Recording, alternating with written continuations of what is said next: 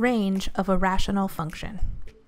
Similarly to how the end behavior of a polynomial was determined by the leading term, the end behavior of a rational function will be determined by the two leading terms of the polynomials which create it.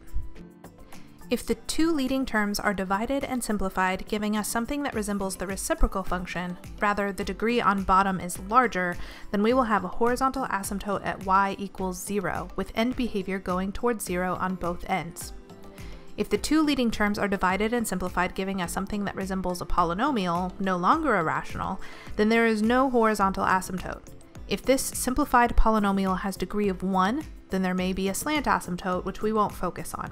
If the polynomial we simplify down to has degree larger than 1, then our rational function will have end behavior that mimics that polynomial. If the two leading terms are divided and simplified, leaving us with something that is constant, that constant is where we have a horizontal asymptote.